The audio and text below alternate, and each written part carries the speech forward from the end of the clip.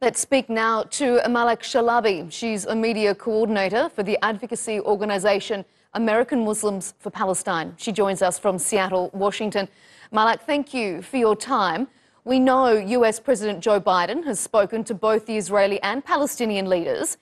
Is it really, though, trying to frame itself as a mediator here, given its close ties to Israel? How effectual can it be? For context, we have to look at the United States' relationship with Israel, and that so far has been an unconditional relationship of support.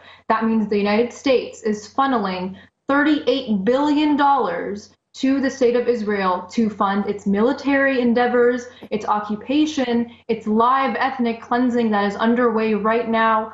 This is the reality of the relationship between Joe Biden, his administration, America as a whole, and its legacy with Israel. What's important here, what's really, really important now, is that more Americans than ever are becoming aware of this. More Americans than ever are calling for justice and investment in the poverty, the other social justice crises we have domestically, and this money cannot be unconditionally funneled to Israel in pursuing their war crimes against Palestinians.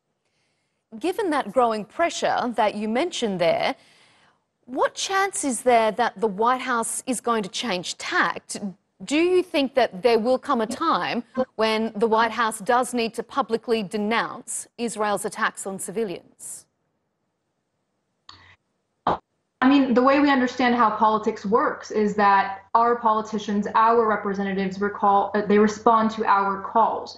And the approach that many grassroots activists have taken, including my organization, American Muslims for Palestine, is we're working with members of Congress directly in lobbying and ensuring that the voices of their constituents are heard. And with that, with a growing group of voices vocal for Palestine in Congress, which we see now, there was the letter that Representative Rashida Tlaib wrote to the State Department earlier in March, specifically on this issue, before it was viral, before it was a hot topic, calling what's happening in Palestine settler colonialism. There was also a letter from Senator Bernie Sanders regarding the COVID-19 vaccines to Palestinians in the occupied territories. There was legislation, absolutely historic, introduced by Betty McCollum very, very recently. And just now, last week, was the letter introduced by Representative Marie Newman on the impending home demolitions in Jerusalem. So this is what needs to continue to happen to pressure our politicians, our representatives, and, eventually in the grand scheme of things, the presidential administration into responding to what the Americans are calling for.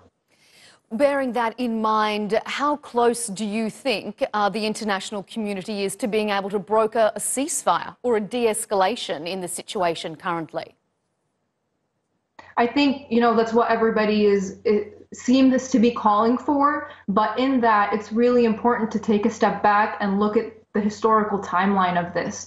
What have, politicians' responses so cynically been over the decades of occupation and murder and massacre? It's been, let's bring people to the negotiation table, let's set up ceasefires and ensure that lives aren't lost. The reality is, the root of the problem is the Israeli occupation. The root of the problem is the colonization of Palestine. The root of the problem is the reckless massacre and disregard for Palestinian life and community.